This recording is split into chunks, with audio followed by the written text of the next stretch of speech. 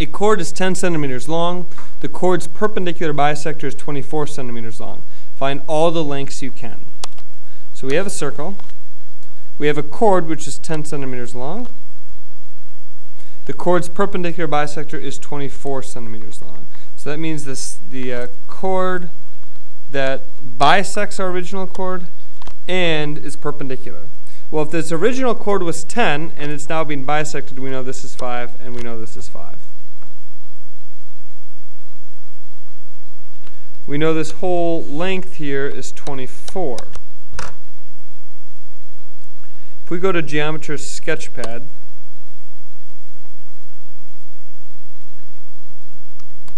maybe make a new document here, and we make a circle, and we make a chord like we have, and we make a perpendicular bisector of that chord. First we can construct a midpoint, then we construct a line that's perpendicular to this segment through this point.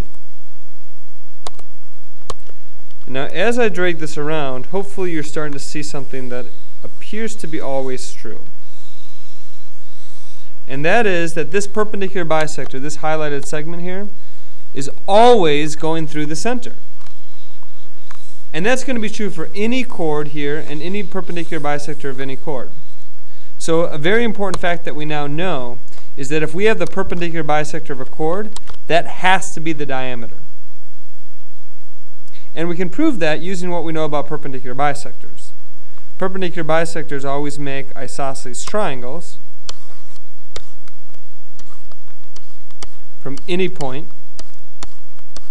And because these two points need to be equidistant from the center, we know the center of the circle is going to be some point on this line. If that point is on this line, we must know that this line is the diameter.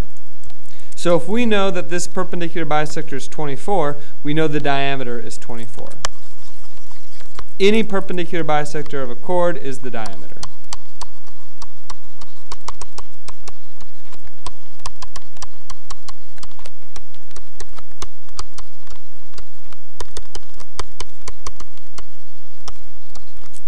So that means the radius is 12. Which means if we draw in these strategic radii here, we know that these are 12.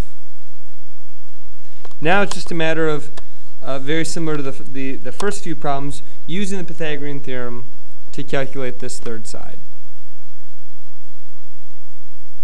So we can call this x, and we know that 12 squared equals x squared plus 5 squared.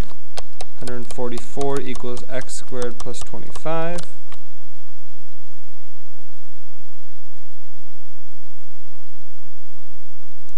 X squared equals 119. X equals square root of 119. So this is the square root of 119.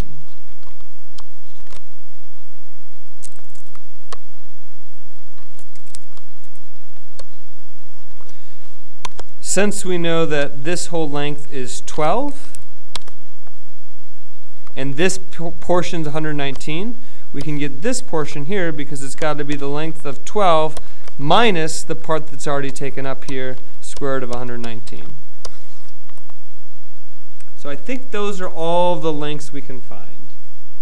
But again, the big idea here is that when we have a chord's perpendicular bisector, a segment that bisects the chord and is perpendicular to it, we know that segment has to be the diameter of the circle.